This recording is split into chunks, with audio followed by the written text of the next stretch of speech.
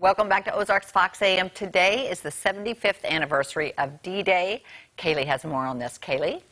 75 years ago, today wasn't just another day. Soldiers took to the shores of Normandy, France, ultimately liberating the Holocaust regime. One of the original D-Day paratroopers took to the same free fall he took decades ago, only this time his parachute wasn't pelted with bullets. June 6, 1944, around 160,000 Allied troops risking their lives in the largest military naval, air, and land operation ever attempted.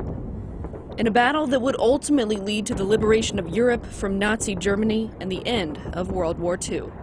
World leaders commemorating the event on the south shore of England, where those troops embarked 75 years ago. British Prime Minister Theresa May read a letter from a British Army captain to his wife on the eve of the battle. Although I would give anything to be back with you, I have not yet had any wish at all to back down from the job we have to do. The heroism, courage and sacrifice of those who lost their lives will never be forgotten. President Trump and the First Lady joining the Queen after the ceremony to personally thank World War II veterans who were on hand for the event. Across the English Channel, paratroopers with the British Royal Air Force dropping in from above.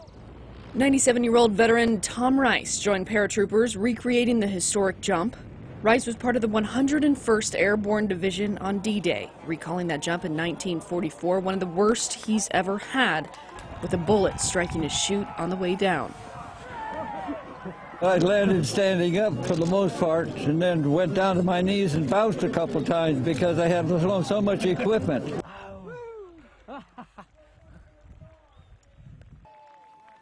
More ceremonies continue today, obviously, since today is the actual day. What a different generation, honestly.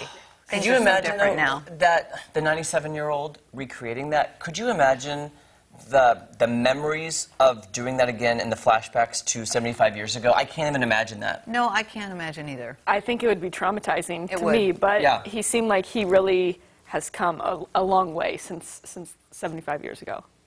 Yeah. I think I would cry. Just the memory of that. You know what I'm saying? Like, I think it would be traumatizing for me as well. Well, you know, people aren't born to have to go into that kind of combat and that kind of situation. It's so stressful. So stressful beyond what we can imagine. Yeah. I don't know how they deal with it, honestly. I don't know.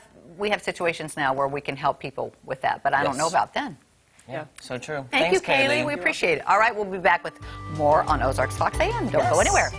I've never skydived, though, either, so that would be traumatizing enough, and yet alone with bullets flying. Sacrifices